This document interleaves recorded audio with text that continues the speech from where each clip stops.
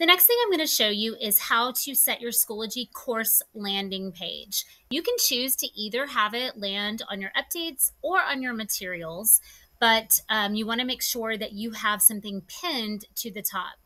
So here's how you do it. You're going to go into your course. From your course, click Course Options. Then you're going to go to Edit Privacy.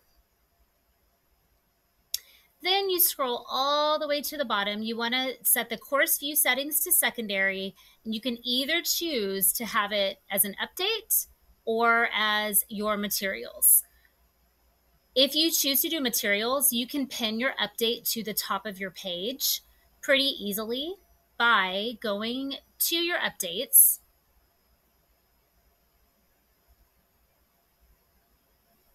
and then making your update the pinned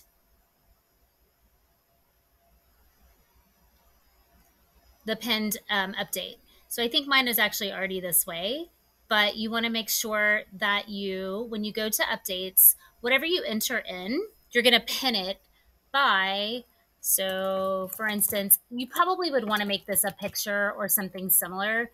If you click here, you want to turn that little bell on.